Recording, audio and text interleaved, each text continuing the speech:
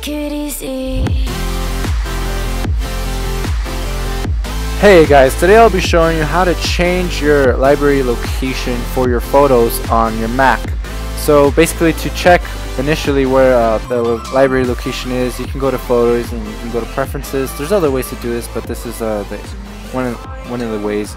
So basically, there's my library location. That's the default. That's how it came with when I got this Mac, and it's under Users, Pictures, Photo Library.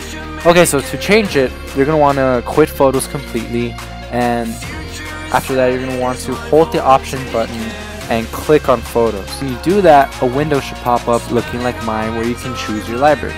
Now, by default, it only has one library, which is in your hard drive already.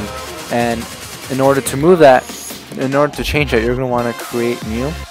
Since I had already done it, it's once I plugged in my USB, you can see that I already had another library created. But if you want to create a new one, in order to do that, you're going to want to just put create new, select the location, whether it's your flash drive or external hard drive or whatever, and you just select